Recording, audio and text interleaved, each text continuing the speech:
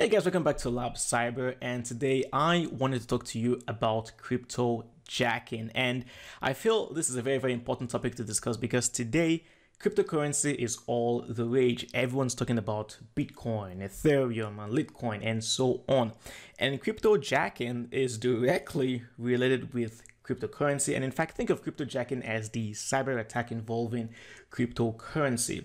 But what exactly is cryptojacking? In order to understand it, we need to first of all discuss the concept of crypto mining. What exactly is crypto mining?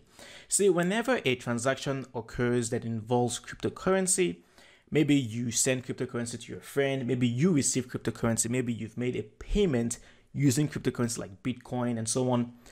Very complex mathematical equations and calculations have to occur before that transaction can take place.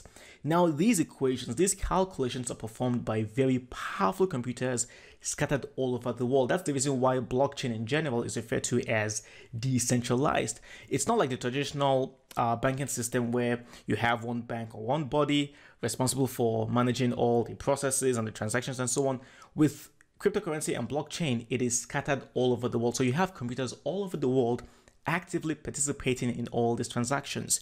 Now, crypto miners, what they do is that they set up these very powerful computers to help with the cryptocurrency transactions, and then they get paid in the form of cryptocurrency as compensation.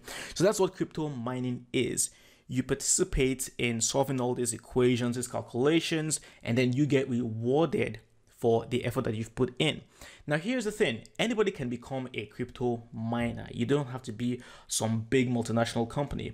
All you need really would be the software for mining the cryptocurrency, which you can get for free. But you're also going to need the hardware, the computers, and this is where the real challenge comes into play. The hardware are very expensive. You need really powerful computers in order to mine cryptocurrency.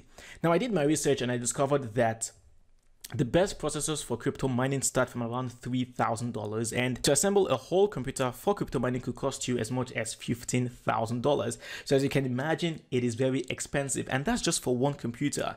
Obviously, the more cryptocurrency you can mine, the more money you'll make. So you're thinking about getting maybe 4 computers, 5 computers. So you're talking about $60,000 up to $75,000 just to become a crypto miner. That's a lot of money. Now, this is where cryptojacking comes into play. See, in cryptojacking, the hacker is going to attempt to infect your computer so that your computer will be involved in the mining process. Now, obviously, it's not just going to be your computer alone. We're talking about hundreds, thousands, maybe even tens of thousands of computers infected, so that they all work together to mine the cryptocurrency on behalf of the hacker. In other words, the hacker basically steals the resources of a computer, it steals the memory, steals the processing power to mine cryptocurrency on his behalf. So how exactly does the whole process of cryptojacking occur from start to finish?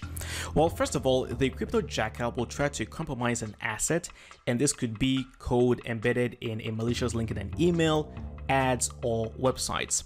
And then the cryptojacker will try to lure the victim into executing the script by clicking on the malicious link. Once the link has been clicked on, crypto mining begins without the knowledge of the user. Now, the script uses computer power to solve complex algorithms to mine what's called a block. These blocks are added to a blockchain, the technology which stores digital information about cryptocurrency. And each time a hacker adds a new block to the chain, they will receive cryptocurrency coins.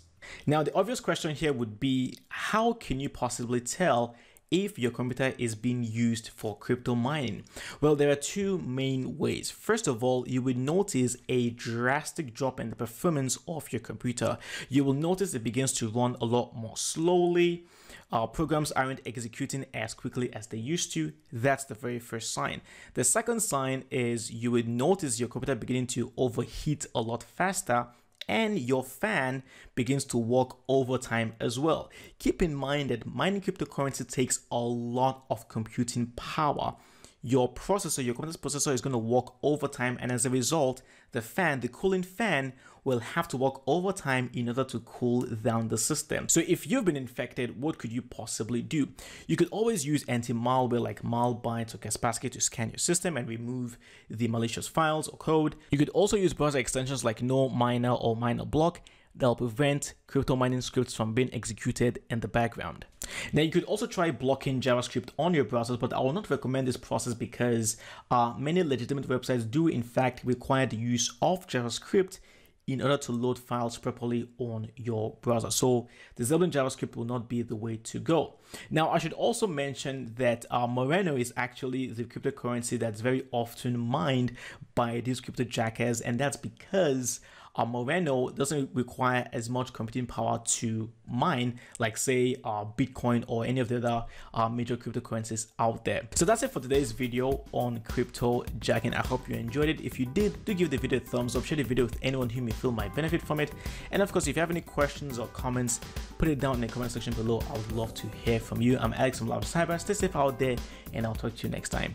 Cheers.